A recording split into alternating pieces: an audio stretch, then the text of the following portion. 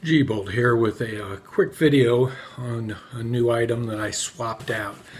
I started off with a Snow Peak Hybrid Summit Solo cook set that I matched up with the Caldera Cone alcohol stove, and had been using that for quite a while. Never used the alcohol stove, but was planning to make that my cook set on the AT.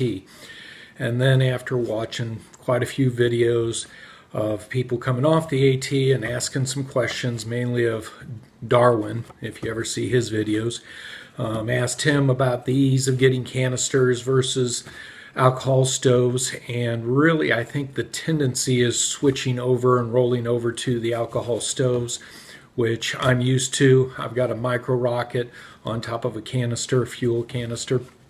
So I was looking to make the change anyway, thinking that alcohol was the way to go, but knowing that if I ever do the PCT, I'm going to have to switch out anyway, and then I just decided why even mess with the alcohol.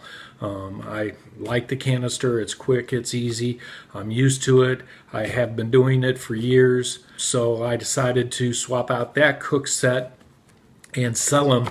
Not that the Hybrid Summit Solo was a bad canister or a bad pot, a bad system, but the fact that they came together and you match them up, so in order to sell the Caldera Cone, it was easier to just sell the whole unit, the pot with the whole unit, and so that's what I did on whiteblaze.com.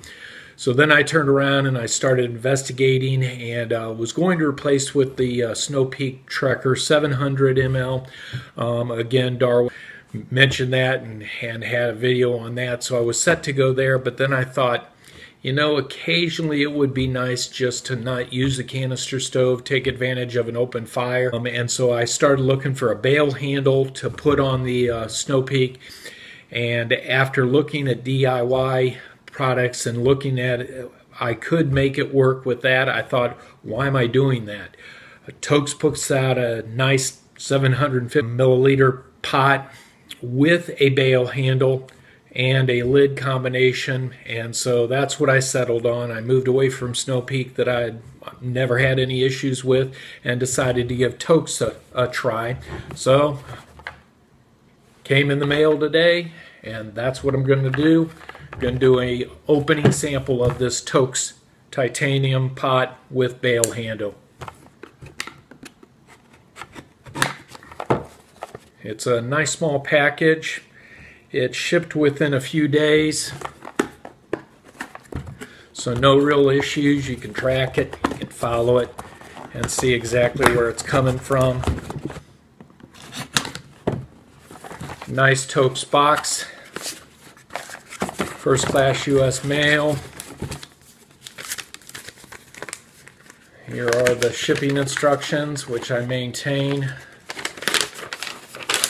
and keep a record of, so that I know overall cost gear list. And there it is. Nothing too fancy. It's got the orange cover, little TOAKS tag on it. Take it out. Weighs 4.7, and so there's the bail handle. There's the regular handles. Nice TOAKS emblem on the side.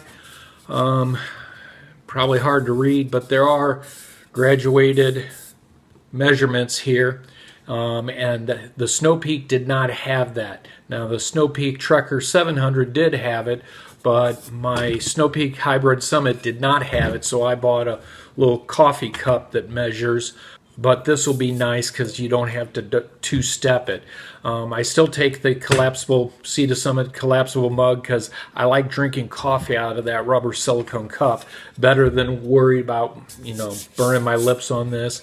But who knows, when I do my through hike, ultimately when I do it, the cup may be sent home because I don't need it as a lid. I don't need it for anything else. But then again, I'll probably start out with it.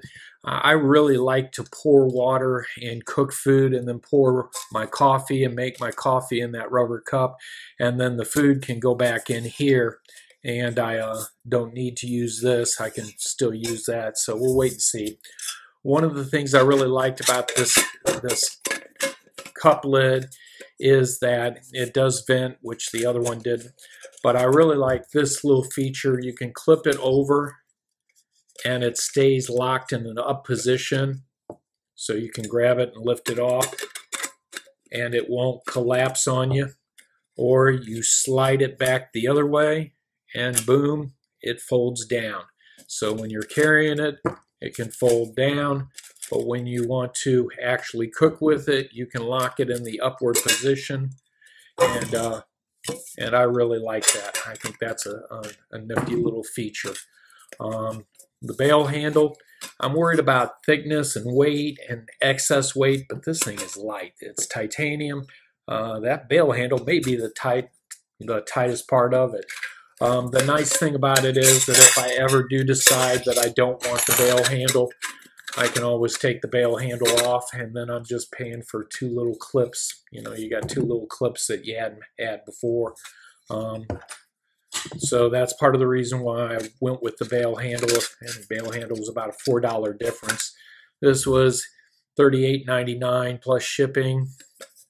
And the one without the bail handle, you can get $34.99. So difference of $4. I want it because I want to be able to put it over a fire and have a little bit of versatility with it, yet still use it the way I mainly use it, on top of a canister stove. And I probably could have kept the alcohol stove. The caldera cone probably would have worked with it. The next thing I do is I will have to make a cozy for it. I made a cozy for the other one, but that was thrown in to sweeten the deal for the person that got that. And I think they were excited with their purchase. I'm happy and excited with my purchase. So there's a review of the TOAKS Titanium 750 milliliter pot. G-Bolt on the trail.